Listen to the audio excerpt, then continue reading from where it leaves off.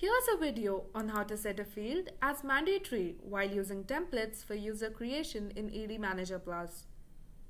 Log on to ADManager Plus and click on the AD Management tab.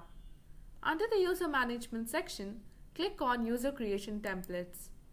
Click on Create New Template. Enter the template name. Click on Enable Drag and Drop.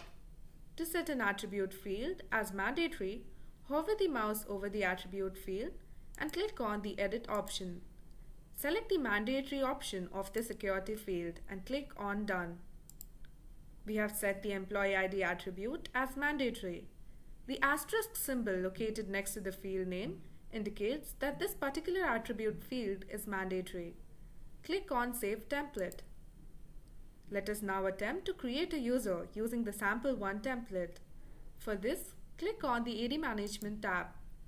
Under the User Management section, click on Create Single User.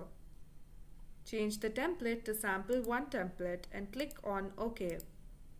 Enter the details of the user. Leave the employee ID field empty. Let's attempt to create the user by clicking on the Create option. As you can see, we cannot create the user until the employee ID field has been filled.